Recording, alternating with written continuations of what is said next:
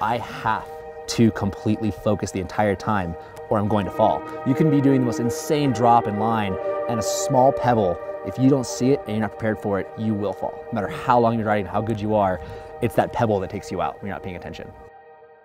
We're out here mountain unicycling. We are mountain unicycling. We're out here at Cathedral Rock in Sedona, Arizona. It's one of the only places in the world you can come to ride rocks like this. Last year we held an event, we had 50 people here. But when I first started doing it, it was just complete shock and awe.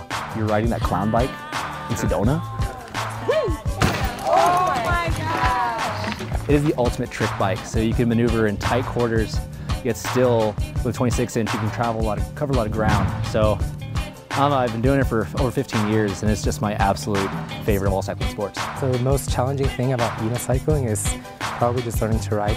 And I'm attempting the track stand. It's definitely one of the skills that most unicyclists need to learn in order to really progress further. You can't just get on a unicycle and go right away. You have to spend a few hours falling off before you can even go forwards. You use your legs kind of for shock. You kind of hover off the seat, and like most people think you'd hurt your nuts, but you really don't. Like you hardly ever, like I've nutted myself way worse on a bike than on a unicycle. Oh, this is crazy. I'm out of my element, I'm out of my mind. I'm watching people like Cody, people like Ryan, people like Eric, and all I can think of is, this is what I have to look forward to. But yeah, right now I'm the baby, but we love you, baby.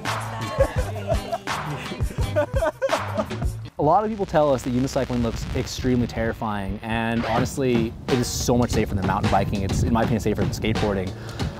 Like our top speed on like a 24-inch unicycle is like 12 miles per hour. Way more technical than I would do on my bike. I would never take my bike out here. I wouldn't think twice about it on the unicycle. It's easy, like not hard. My limits. My limits have changed drastically throughout the years. I used to get hurt a lot testing my limits out.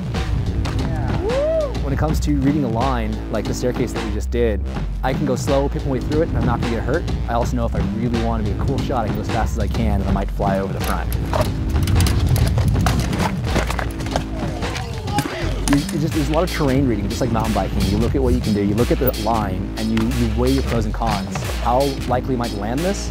If I don't land it, what is my penalty of failure? You have to just be confident before you go off. Like if you go off a big drop and you're not completely confident, then you're probably gonna mess up and get hurt. And you have to commit to it. You have to envision landing it.